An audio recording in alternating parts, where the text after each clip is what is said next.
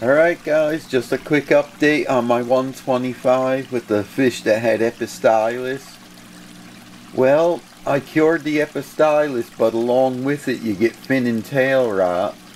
And the bigger guys really are the ones that got Epistylis. I didn't notice it on the little guys.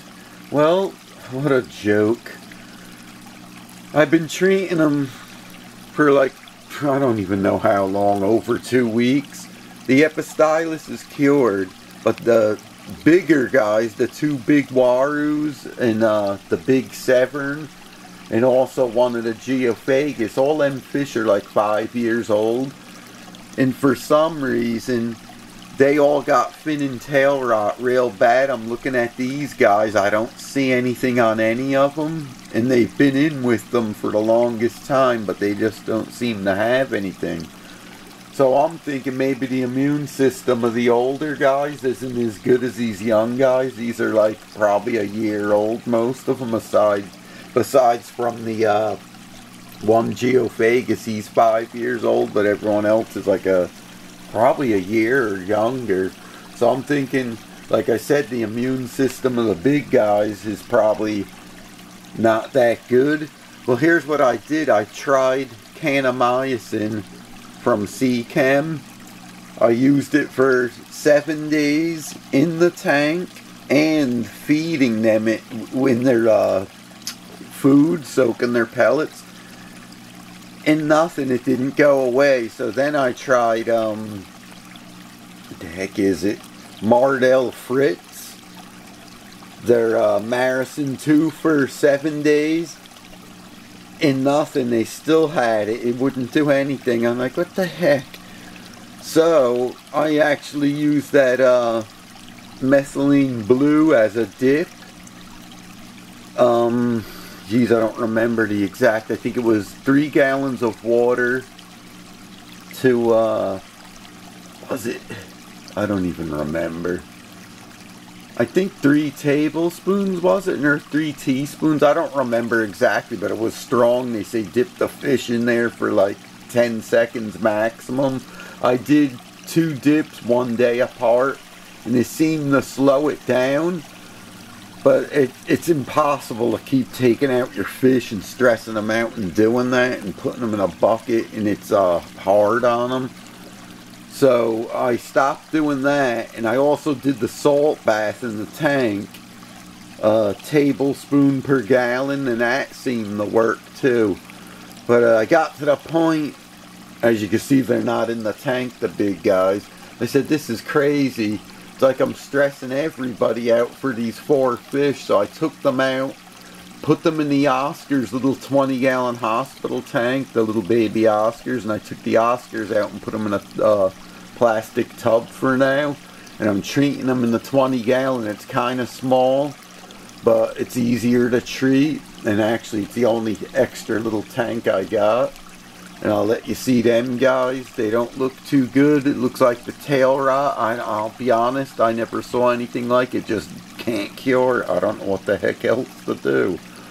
I even got at one point the UV light that I have, and like put it on each side of their tail to see if it would kill the bacteria. And that was a few days ago, so I don't know what happened, but I'll take you to the tank and I'll let you see them. And here they are. You can see their tails are all crimped and frayed.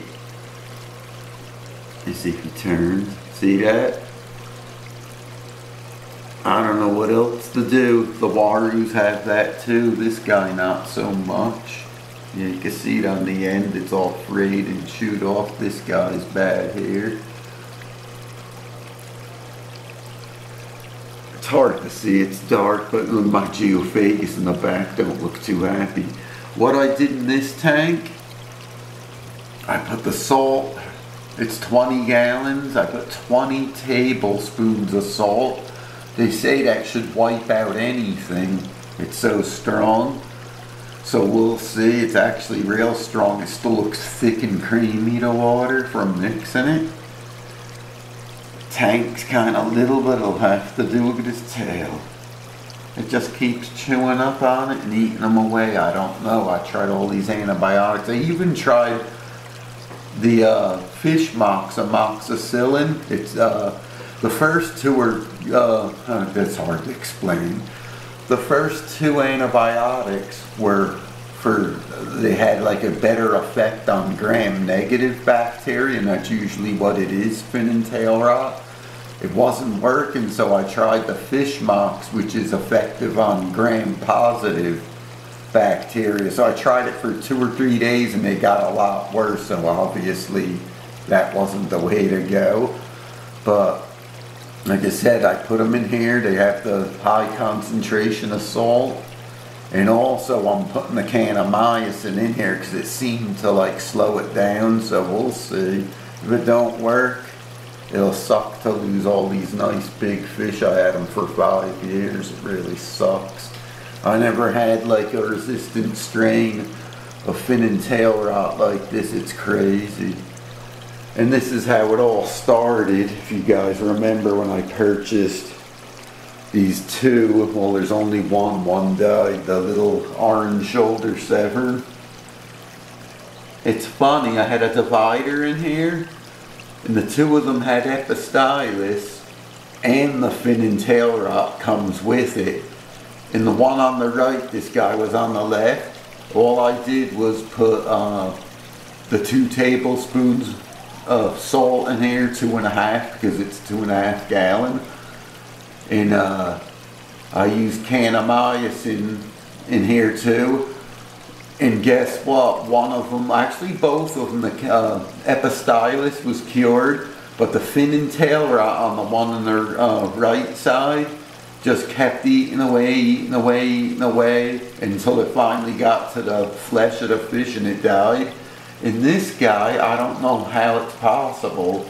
He had the fin and tail rot and the meds worked on him, so how could it work on one fish and not the other? I don't know.